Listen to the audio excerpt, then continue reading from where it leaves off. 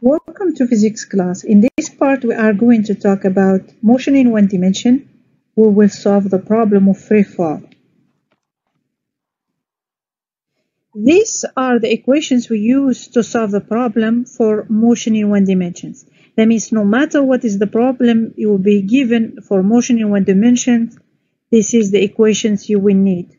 The equation for average velocity, the equation for average acceleration, the equation for the displacement. Now, let's do an example. Okay, we have this example. A ball is dropped from the top of the cliff with an initial speed of 10 meters per second. It strikes the ground after 5 seconds.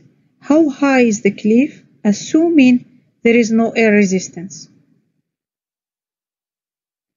Now, before we do anything, we need to make a table. Then this table, we said it has to have 5 things: the displacement, the velocity at any time, initial velocity, acceleration, and time. Then we go sketch the problem, make a sketch to see what we have. We said we have a cliff. Then we say from this cliff there is a ball that was dropped.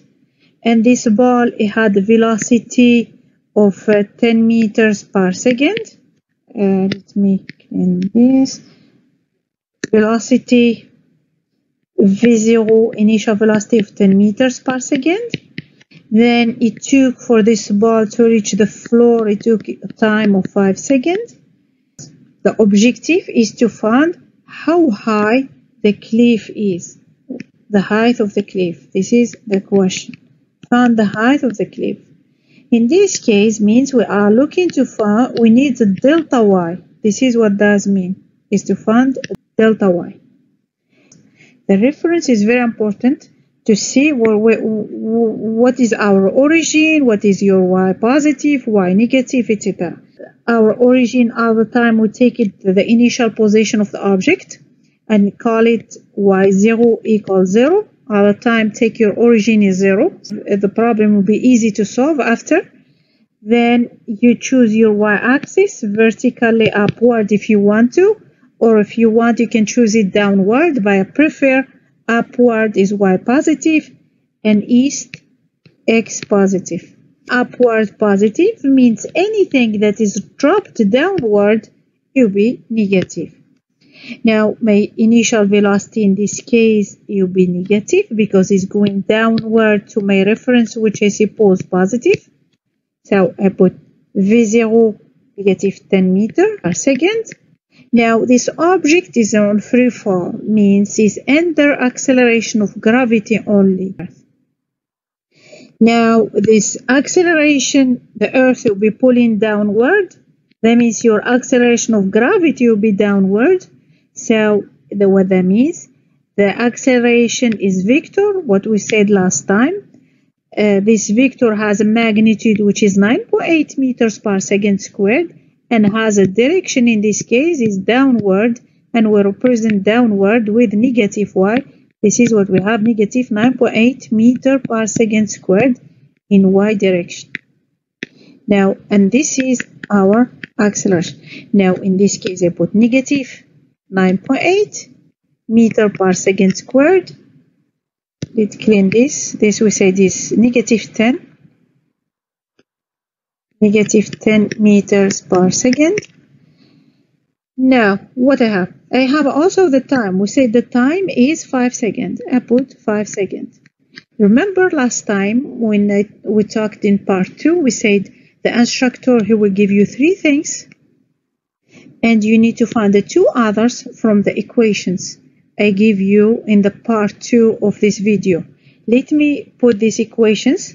We said the average velocity will be the initial the velocity at any time plus the velocity at origin divided by 2, or equals also the displacement y minus y0 if we go vertically over delta t or t. The acceleration also we said is the final velocity minus initial velocity over time. Also we say delta y is 1/2 acceleration times t squared plus v0 times t. The last one is v squared equals v0 squared plus v0 squared plus twice the acceleration times delta y. Now, which equation would I have the delta y? Is this one. So I go to this one, I see what it has. I have this one and this one. I have two of them. Delta y, the last equation, and this one. So which one I need to use? So you look to your givens, you see the one that has one unknown in equation. So the best one will be delta y, which is 1/2 a times t squared plus v0 times t. This is the one you need to use to solve problem, because the last one we don't know the final velocity just before it strikes the ground. This v means the final velocity before it strikes the ground. We don't have it. Now the best one is this one. We plug the answer here. We have delta y will be 1/2 of negative 9.8 times 5 squared plus v0, which is negative 10 times 5. Remember the unit will be in meters, because this is in meter per second squared. This is in second squared over second squared vanishes. 10 meter per second times the second, it vanishes, the second vanishes. The only unit we have is in meters, which is the delta y, the height in meters. So do the math. It will be half of negative 9.8. It will be negative 4.9 times 25 minus 50. Now in this case, we do the math. It will be negative 172.5 meters. This is what will be our delta y. Now the answer to this question, delta y is negative 172.5 meters. Remember, the height is the magnitude, is the length of this cliff. Now the height should be positive, which is 172.5 meters. Now, if I ask a question, found the velocity of the object, let's say another question, found the velocity of the object just before it hits the ground. It's about to hit the ground. What will be the speed of the object or velocity? Remember, the velocity is the magnitude and direction. So the magnitude will be the speed and direction will be downward. So when you calculate the velocity, in this case it will be negative. If I ask you for the speed, it will be just the magnitude of velocity. Now let's do the last example. If I want to find the velocity of the object before it strikes the ground, what I will do, I have the choice. I can use the equation of acceleration and solve for the final velocity. Then I have the time, I have the acceleration, initial velocity. I can use this equation to solve the problem, or I can use this one also. Remember, when you use the last equation, because you will have two solutions. So the two solutions for the square of velocity means the velocity will have two solutions. You take the negative one, because your object will be heading south with velocity downward. So your velocity will be negative, means take the negative solution. Now, if you take this equation, it will give you straight answer. Now, let's solve this. Okay, let's solve for the velocity of the object just before it hits the ground. Like I said, we can use either this equation or this one. Now, let's say if we want to use the first equation, we said we have two solutions. That means your v will be plus or minus square root of v0 squared plus twice a delta y. For the second one, you'll be the final velocity will be at plus v0. Now, either one should have the same answer.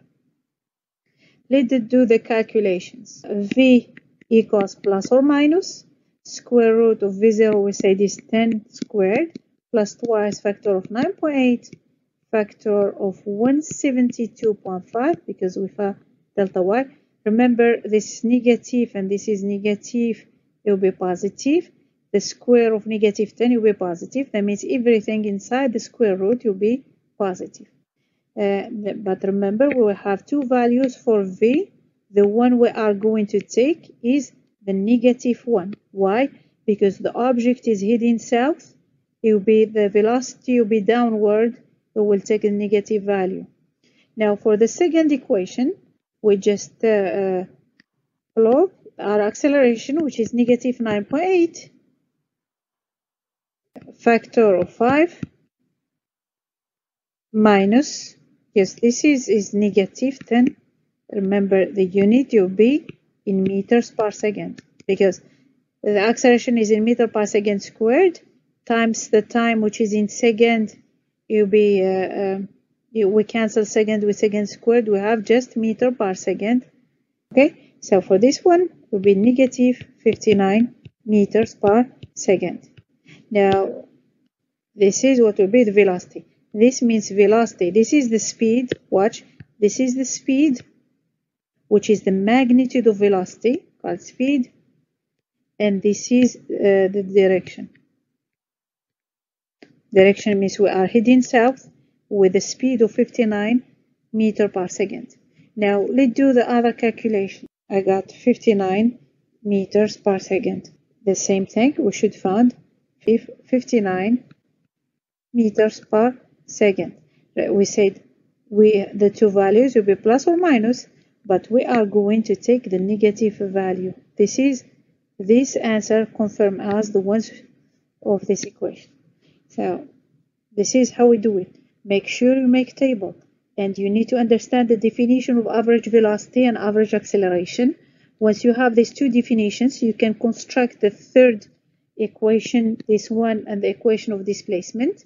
Once you have this, you put your equations down, then make table, look to the givens.